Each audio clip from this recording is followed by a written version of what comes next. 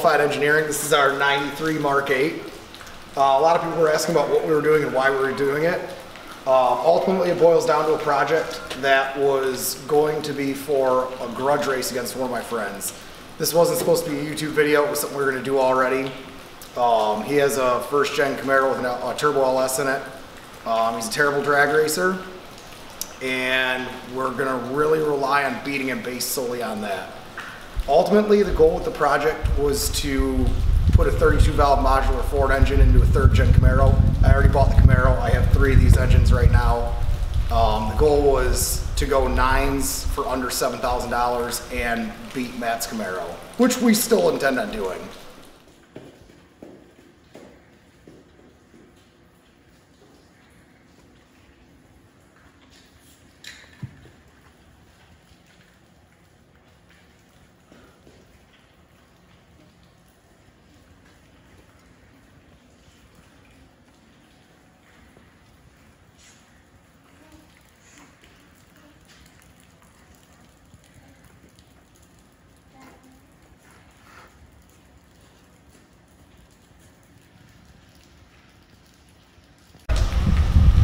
Good.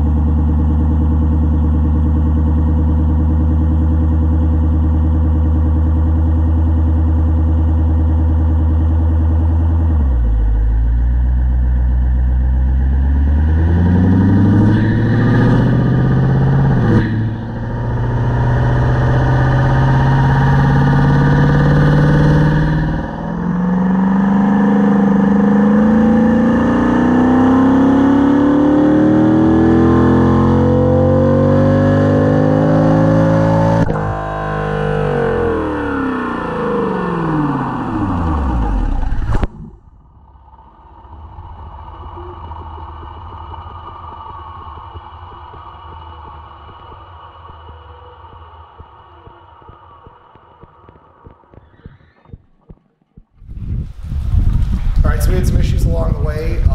Shortly after first startup, we had too much fuel pressure.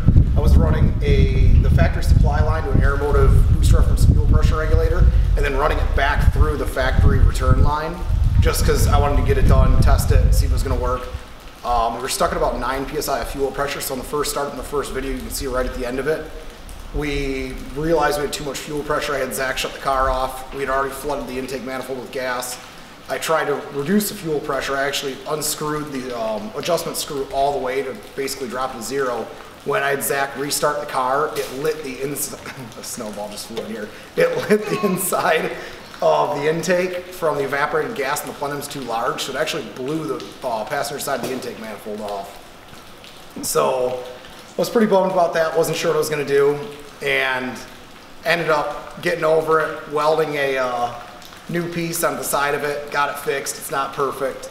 And then we duct taped a fuel return line down the side of the car and ran it into the fuel fill and just bypassed the factory fuel return, because there is a check valve on the bottom of it to prevent it from bleeding down when you leave your car off overnight. That did end up working. It's not the greatest solution. It worked for what we needed to do. Then we had issues with, I believe, vacuum signal of the carburetor, being able to draw enough fuel out of the bowl because I don't have adjustable air bleeds in this carburetor. It's just a random carb I bought from a guy at work. It worked well. I took it apart, checked it out, set it all back to factory settings, put it back together. We ran it. It was ridiculously lean. We kept going up in jets, and I think we ended at 8490, which is way too big for a 281 cubic inch engine, and it's still lean. So there are some inherent issues with this design. Ultimately, this drivetrain is not going to go in the Camaro. The intake plenum is too big, the runner length is too short. The plenum size was based on getting 5.5 inches of plenum depth underneath the carburetor, and the intake runner length was determined by the amount of metal I had on the shelf divided by 16. So this wasn't ideal. It was just a proof of concept to see if the factory ECU would actually be able to control spark reliably, and the trans would shift using a throttle position sensor from Innovate Motorsports. I don't know, it doesn't matter. We aren't using it. It didn't make the power I needed it to make. NA, I'm gonna have to run too much boost to be able to run better gas and not adjust the timing. So ultimately, it's going away. I'm gonna have to go to an MSD Mod 6 ignition. I'm probably gonna buy a JW Ultra Bell and go to a Turbo 400 and abandon the AODE, which is what is in this specific car. The other two drivetrains I have are 4R70Ws. I'm gonna sell them, not gonna use them. This whole drivetrain, we have something else planned for it, you'll see soon. We tried a 600 CFM vacuum secondary carburetor on it I got from Mike Floater. I appreciate that. Took that apart, cleaned it up, put it back together, set the factory specs. Ultimately, it didn't work either. It had a better low-end torque curve, but without a metering block in the back, we only had a metering plate. I couldn't control fuel up top. We ran out of time. This thing needs to go away. It's not going to make the power it needs to make. The next intake will be significantly different. It'll be a more up-to-date intake. I'll use the plastic IMRCs that are like a Cobra Mustang, that I already have the intake manifold off a 98 Mark VIII that I'll be cutting up and making that intake from. But we learned a lot from it. It worked well. It did ultimately make more power than the factory fuel-injected engine. Up top, it made a lot more power. Down low, it didn't work that well. I think I can adjust that with intake runner length and plenum volume, but overall I'm pretty happy with it. It worked okay for a scrap metal intake.